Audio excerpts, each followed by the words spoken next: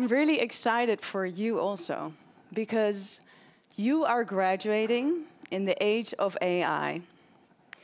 You have an entirely new level playing field in which you can start companies with AI, build AI, partner with AI, and shape a future in which AI is integrated into every aspect of our lives. But with great power also comes great responsibility. So I wanted to have a little chat with you about AI ethics before. I've been in your shoes. I have felt the pull of ambition too, and it can be a slippery slope. 13 years ago, fresh out of uni, I started my own tech company with the ambition to build and scale it sustainably and ethically. But after 4 years only, I found myself in a company that was mostly focused on making money, pleasing our investors, and getting media attention. Somewhere along the way, I had lost sight of my ethical compass, and I needed a crisis to learn what I know now. That my entrepreneurial efforts are more effortless, more fulfilling, and more successful if I operate with grace, and what that means I will share with you today. And since the ethical stakes in AI are so high, it is essential that we guide it with grace. My name is Lisanne Buik. Today I research and materialize the future for a living, and I consult companies and governments on AI ethics.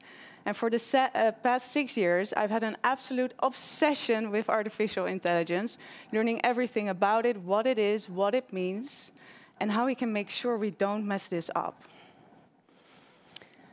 Today, I want to explore 2 key questions with you. 1, is a positive future with AI even possible? And 2, what can you do as the future leaders to guide its development and deployment with grace? For the first question, by a rise of hands, please show me who here wants to make a positive future with AI possible? Great, it's almost everyone. And I believe if we want to make it possible, it is possible. Possible, but not yet realized. AI today faces ethical challenges like data bias, privacy concerns, and the centralization of power in the hands of only a few AI companies. These ethical challenges have long-term consequences, but these are quite abstract for us to grasp. So what I did, I created 2 opposing futures for you that live on a spectrum of future possibilities. On the one hand, we have the Amorphocene, and on the other, the immersive.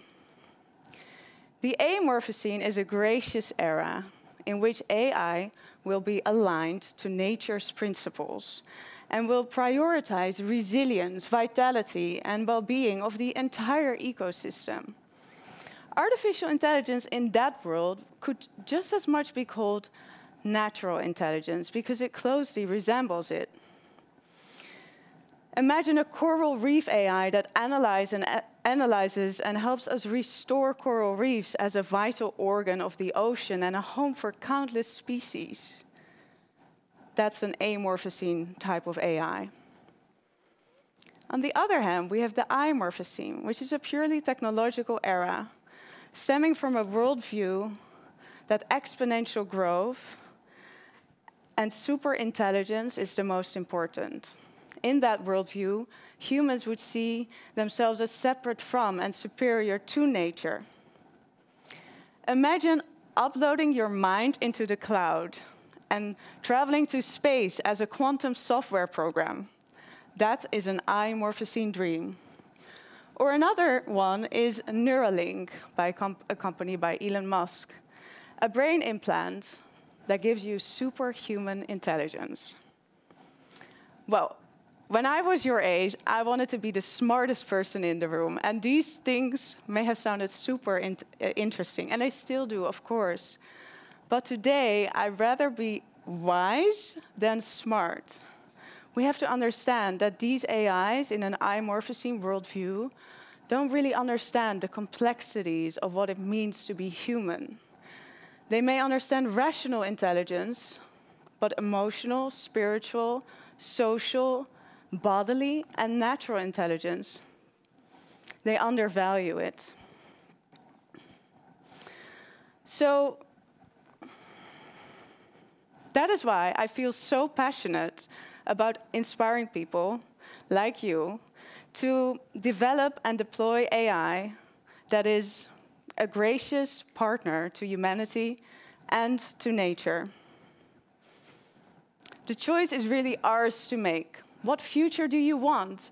Do you prioritize super intelligence and control, or do you prioritize a future of collective thriving? And if that is a future of collective thriving, that's really great news, because it's really people like you who can make the most significant contribution, because you will be impacted most in your careers. You will serve this immense wave of innovation with AI in the coming years, and you are hopefully idealistic enough to even care. Now it remains, how do we make this happen? For that, I made a very simple algorithm for you, GRACE. If you remember anything from my talk, let it be these 5 key principles. G stands for goal function, the goals and values we program into AI. Today, we find ourselves not in a crisis of solutions. We have many. We find ourselves in a crisis of values because we have lost a little bit of touch with what's truly important in life.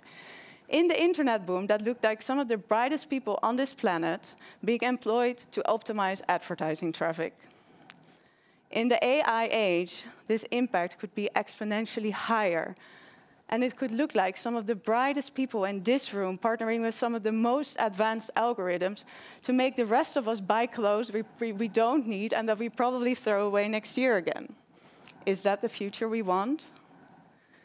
What if we could tweak the goal function of the algorithm so that it would recommend us sustainable materials or regenerative materials?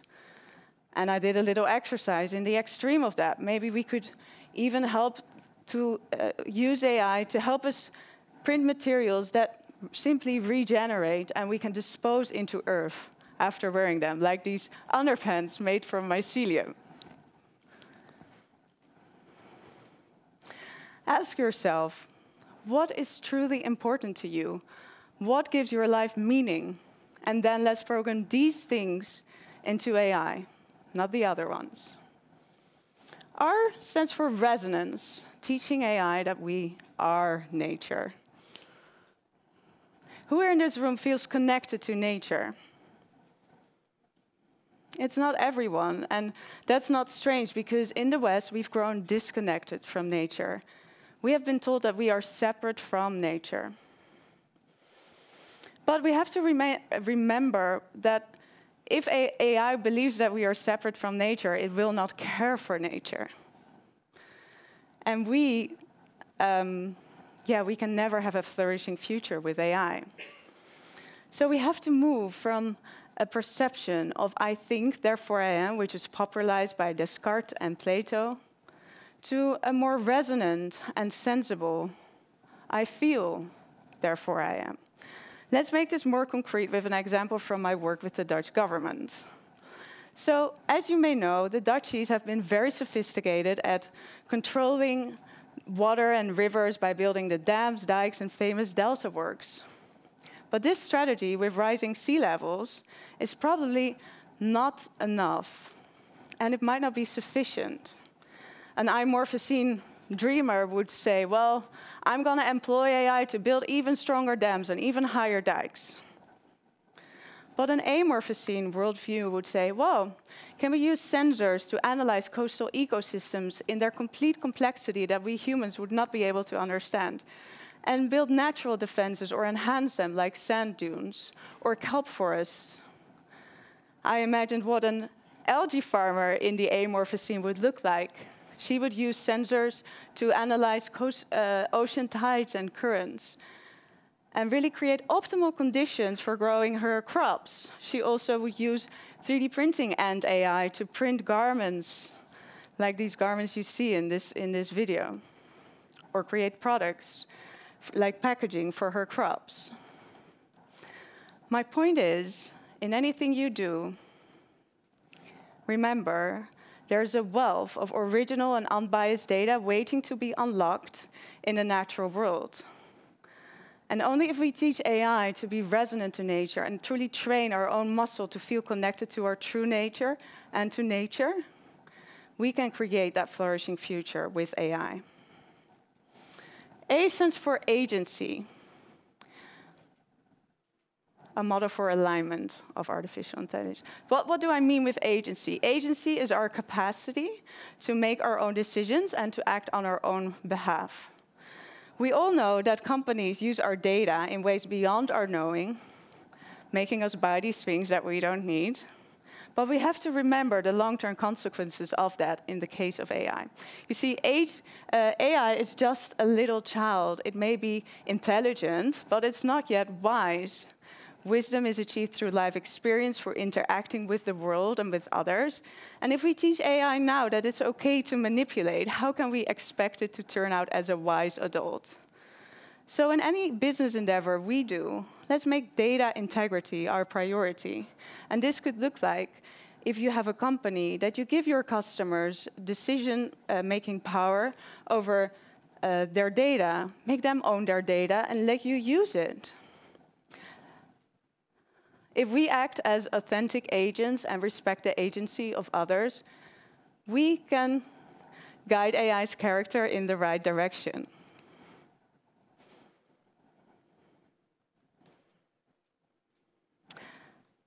C stands for collaboration.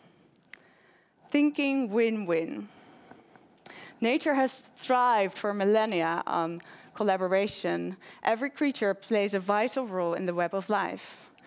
We humans can rejoin that dance of collaboration and co-create with nature solutions to our environmental challenges. Imagine that we can decipher animal language with AI, like a Google Translate for nature. Maybe we could understand and feel what whale song really is, and study their migration patterns, and protect the areas they swim through that are vulnerable to overfishing. By making sure that we have healthy and happy whale populations, they can do their job.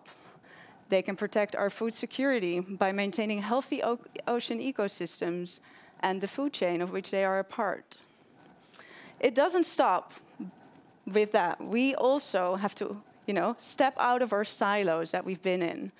Scientists should work with policymakers, artists, people in business, and local communities, indigenous communities, to co-create solutions with AI that are a win-win for all. E is for embodiment.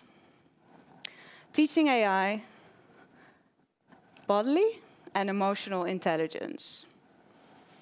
Who here hopes that within some years we're not glued to our screens anymore 8 hours a day? Yeah, that's also almost everyone, and me too. But the good news is, in the age of AI, we will finally be able to use this wisdom of this body and see it represented.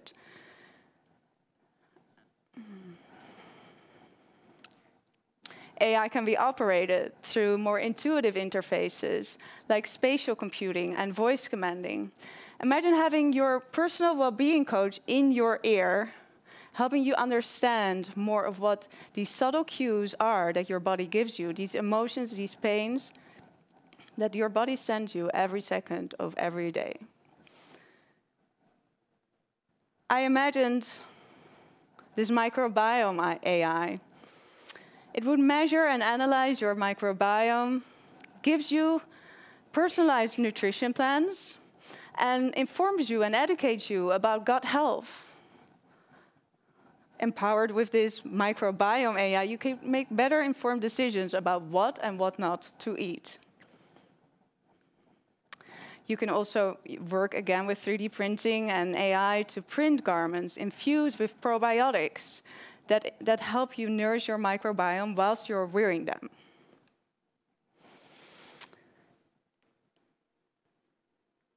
For you, this final principle is really my invitation to you to upgrade your bodily and emotional intelligence in the age of AI, because That's what makes us human. That's what sets us apart from the machine. And those are an integral part of our ethical compass and how we can navigate. So I've just given you my algorithm for guiding AI with grace. With this, gracious AI applications like universal healthcare, universal education, and the regeneration of our planet are no longer utopian dreams, but achievable goals. These possibilities make me come alive and be very, very hopeful about the future. And beyond that, they make me want to contribute in the best way I can. And I hope they do the same for you. By guiding AI with grace, you can unlock future possibilities beyond your wildest imagination. Good luck, and be gracious out there.